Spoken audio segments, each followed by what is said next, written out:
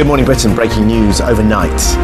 The US has carried out airstrikes in Syria targeting the British Islamic State militant known as Jihadi John. Floods, blackouts and schools closed. Britain's braced as Storm Abigail hits. Here in Scotland, police are warning people to stay in their homes as winds of up to 90 miles per hour strike. A nightmare before Christmas. Could thousands of doctors walk out on strike next month, leaving patients at risk at the busiest time of the year? And apparently he was a perfect gentleman. The morning after her date with George Clooney, Heather McGowan tells us all about the day she'll never forget. And a Hollywood star for Harry Potter. It was a crazy, crazy thing that we embarked on as a family 16 years ago. But we made it, and I made it thanks to you. Aaron Radcliffe thanks his parents as he's honoured with a star on the Walk of Fame.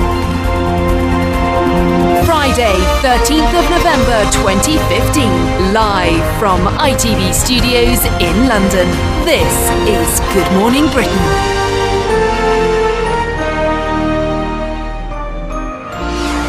Hello there, breaking news this morning. US forces have conducted airstrikes overnight targeting the British Islamic militant known as Jihadi John. Mohammed Emwazi has appeared in Islamic State videos showing the torture and killings of hostages, including 2 British aid workers.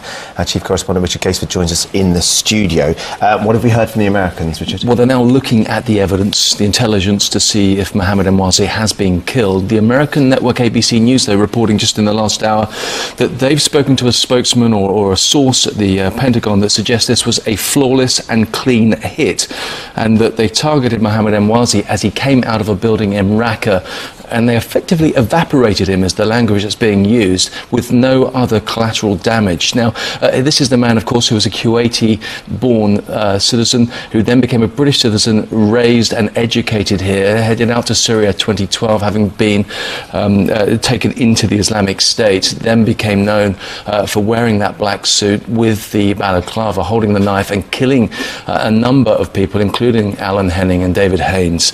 And the Americans saying at the Pentagon that they conducted an airstrike in Raqqa on November the 12th. They targeted Emwazi, also known as Jihadi John. They say he's a British citizen and participated in the video showing the murders of US journalists Stephen Sotloff and James Foley, and of course the British aid workers David Haines and Alan Henning, along with a number of other hostages.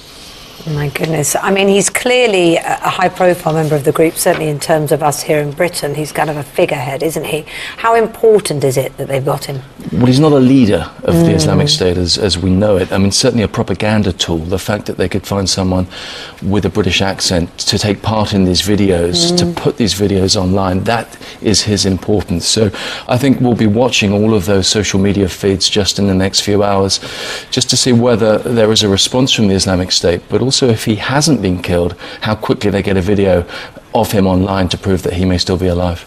Goodness me. Thanks very much indeed, Okay, Richard, thank you very much. So that's our top story from our chief correspondent, Richard Caseford. Ravi here now with all the other stories, including more on Storm Abigail. Yeah, the first one ever to be named in the UK to make it easier to sort of, I suppose, find out the updates on it. You know, you put in Storm Abigail and you know where you are. Well, you watch us and we tell you that I'm afraid it's hit Scotland and the north of England overnight, causing torrential rain, winds of up to 90 miles per hour and 40-foot high waves. Amy Welch is our reporter in Oban in Scotland for us this morning. Amy, it seems reasonably calm behind you now, but what kind of disruption is it causing today?